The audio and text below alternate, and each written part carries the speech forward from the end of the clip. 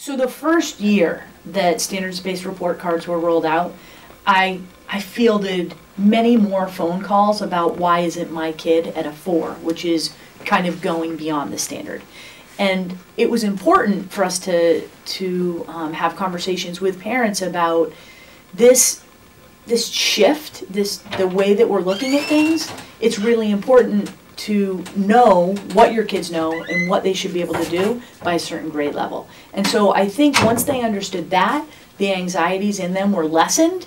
And in year 2, I have fielded 0 phone calls about the report card itself. So I think that teachers did an excellent job in the parent-teacher conferences about explaining not only the report card, but what their kids actually know and are able to do, and looking at, and this is where we're hoping to go. And that really ties into goal setting.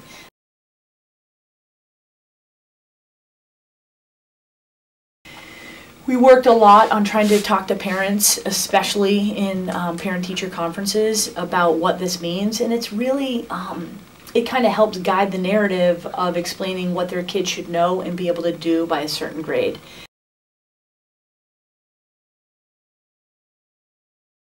I think with our new report card, it lists the standards, so it's more clear with the focus areas, and they do match up with the focus areas for each subject for English, math, and science.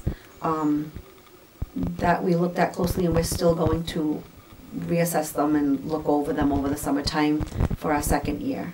But for our first year, I think they were pretty much on target, and they matched up with the focus area and the standards.